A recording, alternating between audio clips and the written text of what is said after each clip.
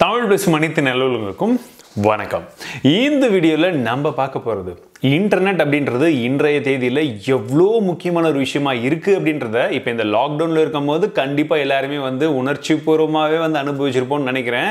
இந்த இன்டர்நெட் உண்மையிலேயே எப்படி வேலை செய்யுது, இன்டர்நெட் அப்படின்றது எதிலிருந்து கிடைக்குது, அதே போல இந்த இன்டர்நெட்டுடைய சொந்தக்காரர் யார் உண்மையிலேயே இந்த இன்டர்நெட்டை கண்ட்ரோல் பண்றாங்க அப்படின்றதெல்லாம் இந்த வீடியோல பார்க்க போறோம். தெளிவான விளக்கங்கள் கண்டிப்பா என்னால முடிஞ்ச வரைக்கும் ரொம்ப சிம்பிளான எக்ஸாம்பிளோட சொல்ல போறேன். ஸோ தவறாம இந்த வீடியோவை கடைசி வரைக்கும் பாருங்க.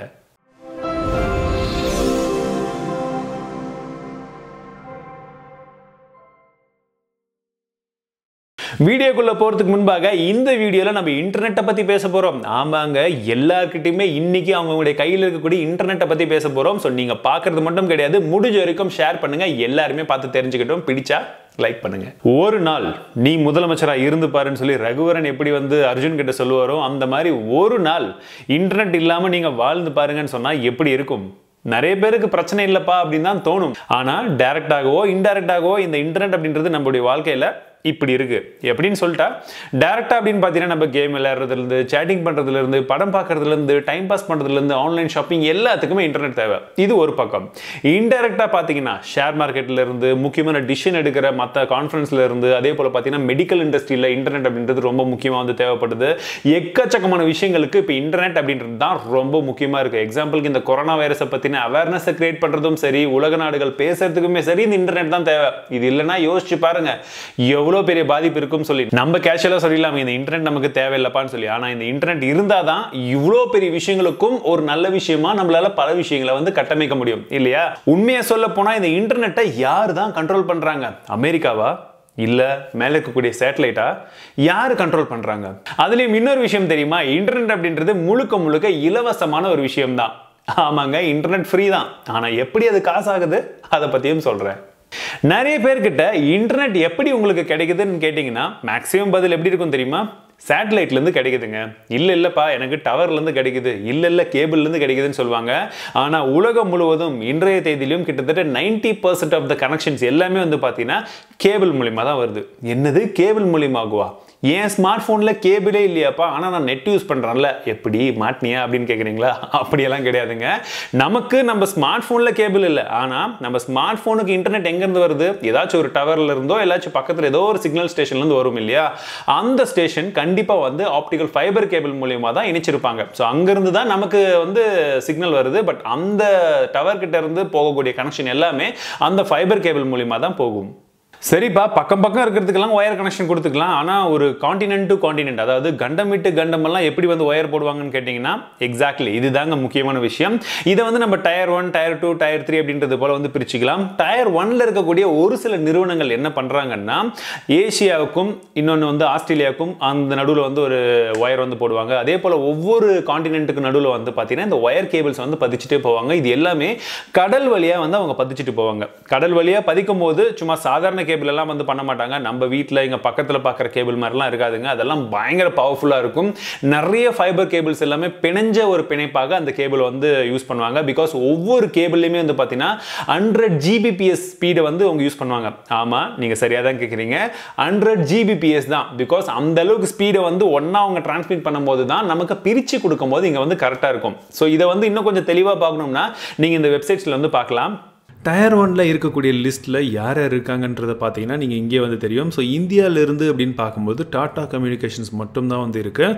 ஸோ அவங்களுக்கு எவ்வளோடைய ஃபைபர் கேபிள்ஸ் எவ்வளோ போட்டிருக்காங்க, என்ன ஏதுன்றது எல்லாமே இங்கே டீட்டெயில்ஸ் கொடுத்துருக்காங்க. நீங்கள் ஒரு வேளை வேர்ல்டு மேப்பில் யார் யாரெல்லாம் கேபிள்ஸ் போட்டிருக்காங்கன்னு பார்க்கணும் அப்படின்னா இந்த வெப்சைட்டுக்கு பார்க்கலாம். ஃப்ரீ தான். ஸோ ஈஸியாக நீங்கள் பார்க்கலாம் எந்தெந்த இடத்துல இருந்தெல்லாம், எந்தெந்த நாடுகள், எந்தெந்த கண்டங்கள்லேருந்து எப்படி இந்த ஒயர் கேபிள்ஸ் போட்டிருக்காங்க அப்படின்ற ஒரு கிளியர் பிக்சர் உங்களுக்கு கிடைக்கும். அப் டு டேட்டா இருக்கு. யார் யார் எந்தெந்த ஊர்ல கனெக்ஷன் இருக்குன்னு பார்த்துக்கலாம். இந்தியாவில் இருக்கக்கூடிய டயர் 1 கனெக்ஷன்ஸ் அப்படின்னு பார்த்தீங்கன்னா ஒன்று மும்பை, இன்னொன்று சென்னை மெயினாக இருக்கிறது. இது இல்லாமல் நமக்கு கொச்சி, ட்ரிவாண்ட்ரம் அண்ட் டூட்டுக்குரி அப்படின்ற இடத்துல ஒவ்வொரு கனெக்ஷன்ஸ் கொடுத்துருக்காங்க. பட் இது மேஜர் கனெக்ஷன்ஸ் கிடையாது. ஸோ மெயினாக இருக்கிறது சென்னை அண்ட் மும்பை தான். ஸோ மும்பையிலிருந்து தான் முக்கால்வாசி இந்தியாவுக்கு கனெக்ஷன் இருக்கு. அண்ட் சென்னை இன்னொரு பேக் எண்டில் நமக்கு மேஜராக சவுத் இந்தியாவில் இருக்கக்கூடிய எல்லா கனெக்ஷனும் இந்த இடத்துல கனெக்ஷன் இருக்கு. என்னப்பா உலகத்தை சுற்றி இவ்வளோ கேபிள்ஸ் போகுது, இதோடைய மொத்த நீளங்கள் எவ்வளோன்னு பார்த்தீங்கன்னா அப்ராக்சிமேட்லி 1.25 மில்லியன் கிலோமீட்டருக்கான கேபிளை வந்து பதிச்சிருக்காங்க. அதில் முக்கியமாக வந்து பார்த்தீங்கன்னா இந்தியாவில் டாட்டா மட்டும்தான் இப்போதைக்கு வந்து இருந்துகிட்ருக்கு. பட் ஜியோவும் அவங்களுடைய பங்கை வந்து கொடுத்துருக்காங்க. கிட்டத்தட்ட ஏஷியா, ஆஃப்ரிக்கா அண்ட் யூரோப் 1 அப்படின்னு சொல்லக்கூடிய ஒரு ப்ராஜெக்ட்டில் 25,000 கிலோமீட்டருக்கான ஒரு கேபிளை வந்து இவங்க வந்து ஸ்ட்ரெச் பண்ணியிருக்காங்க 100 Gbps அந்த டெக்னாலஜி யூஸ் பண்ணி. இப்போ டயர் 1 பெரிய பெரிய கண்டங்கள், பெரிய பெரிய நாடுகளுக்கு கனெக்ஷன் கொடுத்துட்டாங்க இல்லையா? இந்தியாவிலையும் யார் கொடுக்குறாங்கன்னு நான் சொல்லியிருப்பேன்.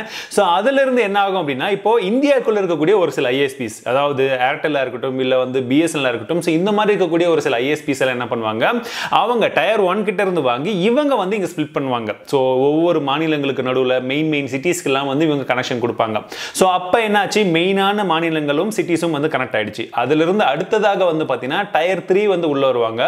இவங்க மெயின் நெட் சென்டர்ல இருந்து பல கனெக்ஷன்ஸ் வந்து இவங்க பிரித்து இன்னும் சின்னதாக மற்ற சிட்டிஸ்க்கு எல்லாமே வந்து ஸ்பிளிட் பண்ணி கொடுப்பாங்க. ஸோ இப்போ என்ன ஆகும் அப்படின்னா, நம்ம ஊரில் இப்போ இன்டர்நெட் ஸ்பீட் ஏன் மாறி வருதுன்றதுக்கு ஒரு எக்ஸாம்பிள் சொல்கிறேன். இப்போ ஃபார் எக்ஸாம்பிள் நான் இருக்கிற லொக்காலிட்டியில் எனக்கு பக்கத்தில் இருக்கக்கூடிய ஒரு டவரில் 100 Mbps-க்கான ஒரு ஸ்பீடை வந்து கொடுக்குறாங்கன்னு வச்சுக்கோங்களேன். ஸோ 100 Mbps அந்த ஃபுல் டவர்லேருந்து நம்ம ஸ்பிளிட் பண்ணி கொடுக்கணும். இப்போ அந்த இடத்துல நான் ஒருத்த மட்டும் யூஸ் பண்ணுறேன் அப்படின்னா மொத்த ஸ்பீடும் எனக்கு வரும் இல்லையா? அதுவும் எனக்கு அந்த சப்போர்ட்டும் இருக்கணும், அதுவும் முக்கியமான விஷயம். 100 Mbps-ம் எனக்கு வரும். இப்போ என்ன ஆகும், 100 Mbps அங்கே கொடுக்கறதுக்கு தயாராக இருக்காங்க, ஆனால் அது எடுக்கிறதுக்கு 10 பேர் ரெடியாக இருக்காங்க. 10 பேரும் ஒரே டைமில் யூஸ் பண்ண என்ன ஆகும் அப்படின்னா எல்லாருக்குமே பிரித்து கொடுக்கும். அப்போ என்ன ஆகும் ஸ்பீட் அப்படின்னா, ஒரே ஆளுக்கு 100 Mbps போகிற ஸ்பீட் இப்போ என்ன ஆகும், 10 Mbps-ஆ 10 பேருக்கு ஸ்பிளிட் ஆகும். அப்போ 100 பேர் யூஸ் பண்ணாங்கன்னா ஒரு Mbps தான் வரும். நம்ம நிலைமையும் அப்படி தாங்க வந்து போகுது. முன்னெல்லாம் டவரில் ரொம்ப கம்மியாக யூஸ் பண்ணும்போது பிரச்சனை இருக்காது. பட் இப்போ எல்லாருமே வீட்டில் இருந்து அதிகமாக யூஸ் பண்ணுறது 10 பேருக்கு கொடுக்க வேண்டிய இடத்துல 100 பேருக்கு கொடுக்கணும். சோ அவங்க என்னதான் எக்ஸ்ட்ராவா வந்து கொஞ்சம் ஸ்பீட் வந்து புஷ் பண்ணாலுமே அங்க பிரிக்க வேண்டிய ஆளுங்க நிறைய இருக்கிறதுனால ஸ்பீட் நிறைய இடங்கள்ல கொஞ்சம் வேரி ஆகும். ஒரு சில பேர் பாப்புலேஷன் கம்மியா இருக்கக்கூடிய இடத்துல அதிகமா சிக்னல்ஸ் வந்து புஷ் பண்ணும்போது நெட் ஸ்பீட் கொஞ்சம் வேகமா வரும். பட் கொஞ்சம் அதிகமா இருந்தோம்னா கண்டிப்பா கம்மியா தான் வரும். இப்போ நான் சொன்ன இந்த கேபிள் மேனேஜ்மெண்ட்டே எப்படி இருக்குன்னு நீங்கள் பார்த்துருப்பீங்க. ஒவ்வொரு கண்டங்கள்லேருந்து அதே போல் நாடுகள்லேருந்து எப்படி வந்து பிரிஞ்சதோ அதே போல் நாடுகளுக்குள்ளேயும் வந்து பலவிதமான விஷயங்கள் வந்து பிரிஞ்சிருக்கு இல்லையா? இப்போ ஃபார் எக்ஸாம்பிள் ஒரு இணையதளம் நீங்கள் வந்து ஓப்பன் பண்ணுறீங்க, google.com அப்படின்னு நீங்கள் ஓப்பன் பண்ணுறீங்க. இப்போ நான் இங்கே உட்காந்து என் வீட்டில் உட்காந்து ஓப்பன் பண்ணுறேன்னா இங்கேருந்து ஃபஸ்ட்டு எனக்கு பக்கத்தில் இருக்கக்கூடிய சர்வர் எங்கே இருக்கோ அங்கே போகும். ஃபார் எக்ஸாம்பிள் சென்னைனா சென்னைக்கு போயிடும். சென்னையிலேருந்து அடுத்ததாக எங்கே பக்கத்தில் இருக்கோ அங்கே சிங்கப்பூர் வழியாக அமெரிக்காவுக்கு போயிட்டு அங்கேருந்து அவங்க கூகுள் சர்வர் எங்கே இருக்கோ அங்கேருந்து எனக்கு google.com ஓப்பன் ஆகும். இது கூகுள் ஓபன் ஆகிறதுக்கு. இதே இன்னொரு விஷயத்தை யோசிச்சு பாருங்க, tamiltechofficial.com இதுடைய சர்வர் நான் வந்து என்னுடைய ஊர்லயே வந்து வச்சிருக்கேன்னு வெச்சுக்கோங்களேன். ஃபார் எக்ஸாம்பிள் தமிழ்நாட்டிலே இருக்கு. இதை நான் கிளிக் பண்ணும்போது இங்க இருந்து அமெரிக்காக்கு போயிட்டு அமெரிக்கால இருந்து லண்டன் போயிட்டு லண்டன்ல இருந்து திரும்ப எனக்கு tamiltechofficial.com வந்து லோட் ஆனா வேகமா லோட் ஆகுமா, இல்ல டைரக்டா இங்க இருந்து சென்னை போயிட்டு சென்னையில இருந்து அந்த சர்வர் எங்க இருக்கோ அங்க போயிட்டு வந்து லோட் ஆனா வேகமா லோட் ஆகுமா? கண்டிப்பா இதுதான் வேகமா லோட் ஆகும் இல்லையா? சோ அதனால என்ன பண்றாங்க இந்தியாலன்னா நிக்ஸி அப்படின்னு சொல்லக்கூடிய ஒரு நான் ப்ராஃபிட் ஆர்கனைசேஷன் வந்து கிரியேட் பண்ணாங்க. இது எதற்காகனா இந்தியாக்குள்ள, அதாவது உங்களுடைய இணையதளங்கள் வந்து யாரெல்லாம் அதிகமா பார்க்கறாங்க, அதாவது இந்தியாக்குள்ள இருக்கவங்க கூடியவங்க வந்து அதிகமா பார்க்கும் பட்சத்துல இந்தியாக்குள்ள இருக்கக்கூடிய வெப்சைட்ஸ் இந்தியாக்குள்ள இருக்கக்கூடிய சர்வர்ஸ்க்கு வந்து அதிகமான ரெக்வெஸ்ட் வரும் பட்சத்துல அந்த கனெக்ஷன் வந்து வெளியே போகாம இந்தியாக்குள்ள இருக்கக்கூடிய அந்தந்த ஐஎஸ்பி அந்தந்த சர்வர்லயே வந்து சுத்திட்டு இருக்கிற மாதிரி ஒரு பிணைப்பை வந்து ஏற்படுத்தி இருக்காங்க. சோ இதனால என்ன ஆகும் அப்படின்னா உங்களுடைய கனெக்ஷன் இங்க இருந்து எங்கேயோ சுத்தி போயிட்டு வந்து இங்க திரும்ப அந்த வெப்சைட் லோட் ஆகிறதுக்கு பதிலா அந்த கனெக்ஷன் ஏற்படுத்துறதுக்கு பதிலா உள்ளுக்குள்ள இருக்கக்கூடிய இந்த ஐஎஸ்பிஸ் கிட்டே வந்து சுத்தி உங்களுடைய இன்டர்நெட் கனெக்ஷன் ரொம்பவே வேகமா இருக்க மாதிரி உங்களுக்கு தெரியும். அதாவது நீங்க எதை வந்து ஆக்சஸ் கொடுக்குறீங்களோ எதை வந்து ஓபன் பண்ண ட்ரை பண்றீங்களோ flipkart.com இருக்கட்டும் இல்ல amazon.in இருக்கட்டும், சோ இதெல்லாம் என்ன பண்றாங்கன்னா இந்தியாக்குள்ள சர்வர் வச்சிருக்காங்க. அதனால நீங்க ஓபன் பண்ண உடனே சீக்கிரமா ஓபன் ஆகும். இதே ஒரு யூஎஸ்ல இருக்கக்கூடிய அந்த மாதிரி வெப்சைட்ஸ் ஓபன் பண்ணும்போது மேபி உங்களுடைய சர்வருடைய ஸ்பீட் நல்லா இருந்ததுன்னா சீக்கிரமா ஓபன் ஆகும். பட் மேக்ஸிமம் டைம் நீங்க எந்த கண்ட்ரியில வந்து உங்களுடைய சர்வர் வச்சிருக்கீங்களோ அந்த கண்ட்ரி மக்கள் வந்து அதை அதிகமா யூஸ் பண்ணும்போது வேகமா ஓபன் பண்ணும்போது சீக்கிரமா வந்து ஓபன் ஆகும். சோ அதனால நீங்க ஒரு வெப்சைட் புதுசா கிரியேட் பண்றீங்க, இல்ல உங்களுடைய சர்வர் எங்கேயாச்சும் வந்து ஹோஸ்ட் பண்றீங்க, உங்களுடைய ஆப்ஸ்க்கா இருக்கட்டும் இல்ல வெப்சைட்ஸ்க்கா இருக்கட்டும் அப்படின்னா உங்களுடைய ஆடியன்ஸ் எங்க இருக்காங்கன்றத ஃபர்ஸ்ட் பாருங்க. ஒருவேளை நீங்க உலகத்துல இருக்கக்கூடிய எல்லா மக்களுக்கும் சேர்த்து வந்து கிரியேட் பண்றீங்கன்னா அப்போ ஒரு ஜெனரலான ஒரு சர்வர் வச்சுக்கோங்க. இல்ல ஃபர்ஸ்ட் நான் இந்தியால தான் ஆரம்பிக்க போறேன் அப்படின்னா இந்தியால உங்க சர்வர் வைங்க. மேபி எக்ஸ்பேண்ட் பண்ணும்போது அப்பப்போ சர்வரை கொஞ்சம் வந்து மாத்திக்கலாம். ரொம்பவே சிம்பிளான ஒரு விஷயம் தான். ஒருவேளை இந்த கேபிள் ஏதாச்சும் ஒரு விதத்துல டேமேஜ் ஆனா கண்டிப்பா ஆகும். பிகாஸ் கடலுக்குள்ள போறோம், எல்லாமே போய் கடலோட தரைமட்டத்தில் வந்து பதியாது. மேபி வந்து கப்பல்கள் போகும்போது அங்கே நங்கூரங்கள் விழலாம், அது டேமேஜ் ஆகலாம், இல்லை ஏதாச்சும் ஆக்சிடென்ட் நடக்கலாம், இல்லை ஷார்க்ஸ், கடலில் இருக்கக்கூடிய ஷார்க்ஸை பற்றி தெரியாதா போய் கடிக்கலாம். அந்த மாதிரி எந்த விதத்தில் வேணாலும் அது டேமேஜ் ஆகலாம். அந்த மாதிரி சமயத்துலலாம் என்ன ஆகும் அப்படின்னு கேட்டிங்கன்னா, மொத்தமாக இந்தியாக்கே வந்து இன்டர்நெட் போயிடுமா, நம்ம பக்கத்தில் வந்து ஒயர் கட் ஆச்சுன்னு கேட்டிங்கன்னா கிடையாது. ஸோ ஃபார் எக்ஸாம்பிள், இப்போ பெங்களூர்லேருந்து சென்னைக்கு போகணும் அப்படின்னா ஒரே ரூட் இருந்துச்சுன்னா வேற வழியே கிடையாது. அந்த ரூட் பாதிக்கப்பட்டுச்சுன்னா கண்டிப்பாக வந்து யாராலையுமே வந்து போக முடியாது. அதுக்கு என்ன பண்ணுவாங்கன்னா, இப்போ பெங்களூர்லேருந்து சென்னை போகிறதுக்கு ஒரு ரூட் இல்லாமல் இன்னும் ஷார்ட் கட்டோ இல்லை லாங் கட்டோ கூட ஒன்று இருந்ததுன்னா ஓகே. நம்மளுடைய அல்டிமேட் எய்ம் என்னென்னா பெங்களூர்லேருந்து சென்னைக்கு போகணும். எப்படி போனான்னா எவ்வளோ தூரம் சுற்றி போனாலும் எனக்கு சென்னைக்கு போனால் போதும்பா அப்படின்னா எப்படியாச்சும் போயிடுவாங்க இல்லையா? அந்த மாதிரி தாங்க இன்டர்நெட்டும். ஸோ இப்போ நமக்கு இங்கேருந்து google.com டேரெக்டாக யூகேல இருக்கக்கூடிய சர்வருக்கு போகல அப்படின்னா, டேரெக்டாக போகலன்னா சுற்றி எங்கே சிங்கப்பூரில், மலேசியாவில், அமெரிக்காவில் எங்கெங்க சுத்தி போய் அந்த யூகே சர்வருக்கு போக முடியுமோ அது போயிட்டு நமக்கு அதே வழியில் வந்து திரும்பி வந்துடும். என்னன்னா நார்மலா டைரக்டா போகும்போது கொஞ்சம் ஃபாஸ்டா போச்சுன்னா இந்த மாதிரி போகும்போது கொஞ்சம் ஸ்லோ ஆகும். பட் இந்த இன்டர்நெட் உடைய மிகப்பெரிய அட்வான்டேஜ் இதுதான். மாத்தி ஒண்ணுக்கு ஒன்று வந்து பாத்தீங்கன்னா நிறைய விதமான கனெக்ஷன் வரும். சேம் மெஷ் கனெக்ஷன் மாதிரி போட்டிருக்கிறதுனால எப்படி போனாலுமே நமக்கு கரெக்டா ஒரு சில இடங்கள்ல இருந்து இன்ஃபர்மேஷன் கிடைக்க வேண்டிய இன்ஃபர்மேஷன் கரெக்டா வந்து கிடைச்சிடும். அதுதான் மிகப்பெரிய அட்வான்டேஜ். அதனால தான் நான் ஸ்டார்டிங்ல ஒரு விஷயம் சொன்னேன், இன்டர்நெட் அப்படின்றது முழுக்க இலவசம் தான். ஆனா நம்ம தான் காசு கட்டுறோம்னு சொல்லியிருந்தேன் இல்லையா? அது ஏன் காசு வந்து வாங்குறாங்கன்னு பார்த்தீங்கன்னா, இந்த டயர் 1 சொல்லக்கூடிய அந்த கம்பெனிஸ் தான் வந்து முழுக்க இந்த இன்வெஸ்ட்மெண்ட் எல்லாம் செஞ்சு கனெக்ஷன்லாம் வந்து பண்ணி அந்த ஒயரிங் எல்லாம் போடுவாங்க. ஆனா இந்த மாதிரி இன்டர்நெட் லே பண்ணிருக்கிறதுக்காக மத்தவங்க கிட்ட இருந்து கொஞ்சமா வாங்க ஆரம்பிப்பாங்க. பிகாஸ் அதை மெயின்டைன் பண்ணணும், அந்த இன்ஃப்ராஸ்ட்ரக்சரை வந்து டெவலப் பண்ணணும், திரும்ப ஏதாச்சும் ப்ராப்ளம் வராமல் இருக்கிறதுக்கு பார்த்துக்கிட்டே இருக்கணும். ஸோ எக்கச்சக்கமான விஷயங்கள் இருக்கு. அதே போல டயர் 2வும் வந்து பார்த்தீங்கன்னா அவ்வளோ பெரிய இன்ஃப்ராஸ்ட்ரக்சர்லாம் போட்டு வைக்கிறாங்க இல்லையா? ஸோ அவங்களுடைய இன்ஃப்ராஸ்ட்ரக்சரை மெயின்டைன் பண்றதுக்கு அவங்களும் காசு வாங்குவாங்க. இந்த மாதிரி தான் கொஞ்சம் கொஞ்சமா போட்டு இன்ஃப்ராஸ்ட்ரக்சர் மூலமாக இந்த மெயின்டெனன்ஸ்ல இருந்து எல்லா விஷயத்துக்குமே சேர்த்து இன்டர்நெட் அப்படின்ற ஒரு விஷயத்துக்கு காசு வந்து வாங்க ஆரம்பிச்சாங்க. ஸோ அதனால தான் பார்த்தீங்கன்னா இன்னைக்கு தேதியில் ஜியோ ஏன் இவ்வளோ சீப்பாக வந்து ரேட் கொடுக்குறாங்கன்னா, அவங்களும் ஒரு சில இடங்கள்ல டயர் 1 அளவுக்கு வந்து போய் லேயர்லாம் வந்து ஒயரிங் எல்லாம் வந்து போட்டிருக்காங்க. ஸோ அதனால ரொம்ப சீப்பாக வந்து அவங்களால கொடுக்க முடியுது. இன்னுமே அவங்களுக்கு இன்னும் நிறைய பிளான்ஸ் இருக்குன்னு சொல்றாங்க. முழுக்க இன்னும் 2-3 தடங்கள்ல வந்து அவங்க வந்து ஒயரிங் வந்து போட போறதாகவும் வந்து சொல்றாங்க. அப்படி போட்டாங்கன்னா இன்னும் கொஞ்சம் ஹை ஸ்பீட் இன்டர்நெட்டும் கிடைக்கும், கம்மியான வெளியிலும் கிடைக்கும் அப்படின்றத சொல்றாங்க. அதுக்கு ஜியோ கூட மற்ற போட்டியாளர்களும் இருந்தால் தான் நமக்கு கம்மியாக கிடைக்கும், இல்லாட்டி அவங்க வைக்கிறதா ரேட்டுன்னு ஆயிடும். பட் அல்டிமேட்லி இதுதாங்க விஷயம். சரி, இப்போ நம்ம ஒரு வெப்சைட்டை போடுறோம். அந்த வெப்சைட் அப்படின்றது வந்து நம்ம இப்போ google.com அப்படின்னு போட்டால் அந்த google.com-ஆவே வந்து தேடி போகாதுங்க. ஏன்னா உலகத்தில் எக்கச்சக்கமான விஷயங்கள் இருக்கு. அது அப்படியே வந்து அந்த .com எல்லாம் கம்ப்யூட்டரில் டிரான்ஸ்லேட் ஆகாது. அதுக்கு என்ன பண்ணுவாங்கன்னா ஐபி அட்ரஸ் அப்படின்னு சொல்லுவாங்க. ஸோ எல்லாருக்குமே வந்து பார்த்தீங்கன்னா எந்த ஒரு இணையதளமாக இருந்தாலுமே சரி அவங்களுக்கு ஐபி அட்ரஸ் அப்படின்னு இருக்கும். ஐபி அட்ரஸ்னா என்னன்னு கேட்குறீங்களா? நம்ம வீட்டுக்கு ஒரு அட்ரஸ் இருக்கு இல்லையா? அந்த மாதிரி தாங்க. என்னன்னா இப்போ நம்ம எக்ஸாம்பிளுக்கு சொல்ல போனா அண்ணா நகர், இந்த பார்லர் அந்த பார்லர் ஏதாச்சும் ஒன்று சொன்னால் எல்லாருக்குமே தெரியும். பட் இதே மாதிரி கம்ப்யூட்டருக்கு வந்து தெரியாது. அதனால எல்லாமே நம்பர் வைஸாக வந்து சொல்லுவாங்க. அந்த நம்பரை நம்மளால மனப்பாடம் பண்ண முடியாதுன்றதுனால அதுக்கு ஒரு வெப்சைட் பேராக வந்து சொல்றாங்க. ஸோ நீங்க இங்கே google.com அப்படின்னு போட்டிங்கன்னா அது ஆட்டோமேட்டிக்காக ஐபி அட்ரஸாக கன்வெர்ட் ஆகும். அந்த கன்வெர்ட் ஆன ஐபி அட்ரஸ் எங்கே இருக்குன்றத கம்ப்யூட்டர் தேடி போய் லாகின் பண்ணி தான் நமக்கு அதை வந்து லோட் பண்ணி வந்து கொடுக்கும். ஸோ இதுதான் சிம்பிளான ஒரு கான்செப்ட் ஐபி அட்ரஸ்க்கு.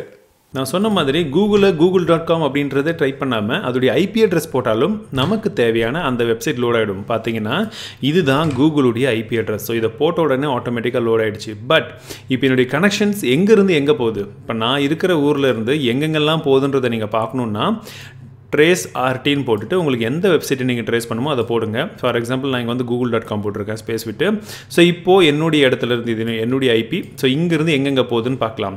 ஸோ ஃபஸ்ட்டு இந்த ஐபிக்கு வந்து போயிருக்கு. ஸோ இதை வந்து நான் ஐபி ட்ராக் வந்து பண்ணி பார்க்குறேன். ஸோ பார்த்தீங்கன்னா இது கேரளாவில் இருக்குது. ஸோ ஃபஸ்ட்டு என் வீட்டில் இருந்து, அதாவது என்கிட்ட இருக்கக்கூடிய கனெக்ஷன்லேருந்து இது கேரளாவுக்கு போயிருக்கு. அடுத்ததாக இந்த ஐபி கிட்ட போயிருக்கு.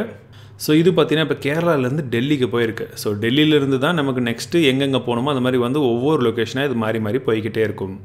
1969ஆம் ஆண்டு யூஎஸ் டிஃபென்ஸ் என்ன பண்றாங்கன்னா ஹார்பா அப்படின்னு சொல்லக்கூடிய அவங்களுடைய ரிசர்ச் டீம் கிட்ட ஒரு டாஸ்க்கை வந்து கொடுக்குறாங்க. அதாவது 2 கணினிகள் 2 கம்ப்யூட்டரை வந்து நீங்க கனெக்ஷன் பண்ணணும், அதுல இருந்து இன்ஃபர்மேஷன் வந்து நம்மளால டிரான்ஸ்ஃபர் பண்ண வைக்க முடியும் அப்படின்னு சொல்லியிருக்காங்க. அதை ட்ரை பண்ணி முடியும், சக்சஸும் பண்ணியிருக்காங்க. அதுக்கடுத்ததா ரொம்ப தூரத்தில் இருக்கக்கூடிய 2 கணினியை அதே மாதிரி இணைக்கணும்னு சொல்லியிருக்காங்க. ஸோ அப்புறமா என்ன பண்ணியிருக்காங்க, யூஎஸ்ல ரொம்ப தூரத்தில் இருக்கக்கூடிய யூனிவர்சிட்டிஸ் எல்லாம் ஃபர்ஸ்ட் வந்து இணைச்சிருக்காங்க. ஸோ அப்படிதான் படிப்படியாக இந்த இன்டர்நெட் அப்படின்றது கொஞ்சம் கொஞ்சமாக வந்து வளர்ச்சி அடைஞ்சிருக்கு. அதுக்கப்புறமாக டிம் பெர்னர்ஸ்-லீ அப்படின்னு சொல்லக்கூடியவர் வந்ததுக்கு அப்புறமாக தான் அந்த வெப் அப்படின்னு சொல்லக்கூடிய வேர்ல்ட் வைட் வெப் WWW அது வந்து இன்னும் எக்ஸ்பேண்ட் ஆகி நிறைய விஷயங்களை வந்து இன்னும் இன்ட்ரோடியூஸ் பண்ணியிருக்காங்க. இன்டர்நெட்டும் வெப்பும் வேற வேற. இதை பத்தி இன்னும் டீட்டெயிலாக சொல்லணும்னா ஒரு டெடிகேட்டடாக இன்னொரு வீடியோ போடுறேன், அதில் பார்த்து தெரிஞ்சுக்கோங்க. அப்ப யார் தான் இன்டர்நெட்டை கண்ட்ரோல் பண்றாங்க, இல்ல யார் தான் இன்டர்நெட்டுடைய ஓனர் அப்படின்னு கேட்டீங்கன்னா, ஓனர் அப்படின்றவங்க யாருமே கிடையாதுங்க. பங்களித்தவர்கள் அப்படின்னு பார்த்தீங்கன்னா இந்த சின்ன சின்ன கம்பெனிஸ், பெரிய பெரிய கம்பெனிஸ் எல்லாம் பங்களிக்கிறாங்க. ஆனா இந்த இன்டர்நெட்டை கண்ட்ரோல் பண்றவங்கன்னு பார்த்தீங்கன்னா யாருமே வந்து கிடையாது. மேபி அந்தந்த நாடுகள் அவங்களுடைய ISP கிட்ட சொல்லி இந்த இணையதளங்கள் ஓப்பன் ஆகாம பண்ணுங்க. எக்ஸாம்பிளுக்கு சொல்ல போனா சைனால கூகுள் கிடையாது, யூடியூப் கிடையாது, ஃபேஸ்புக் கிடையாது, அதெல்லாம் ஓப்பன் ஆகாது, பேன் பண்ணி வச்சிருக்காங்க. அவ்வளவுதான், அந்த மாதிரி தான் பண்ண முடியுமே தவிர இன்டர்நெட்டுக்கு முழுமையான முழுக்கு அப்படின்றது வந்து கிடையவே கிடையாது. ஆனா எல்லார்கிட்டயுமே வந்து அதோடைய கண்ட்ரோல் அப்படின்றது இருந்துகிட்டே தான் இருக்கு. அவ்வளவுதான் நண்பர்களே, இந்த வீடியோல கண்டிப்பா இன்டர்நெட் எப்படி வேலை செய்யுது அப்படின்ற ஒரு சில பேசிக்கான விஷயங்கள், ஒரு சில இன்டெப்தான பலவிதமான அனாலிசிஸ் எல்லாமே வந்து பார்த்திருப்பீங்கன்னு நினைக்கிறேன். ஸோ இந்த விஷயங்கள் உங்களுக்கு புரிஞ்சா மட்டும் போதாது, மறக்காம உங்க நண்பர்களுக்கும் வந்து ஷேர் பண்ணுங்க. மீண்டும் உங்களை அடுத்த வீடியோவில் சந்திக்கிறேன். வாழ்க தமிழ், வளர்க டெக்னாலஜி.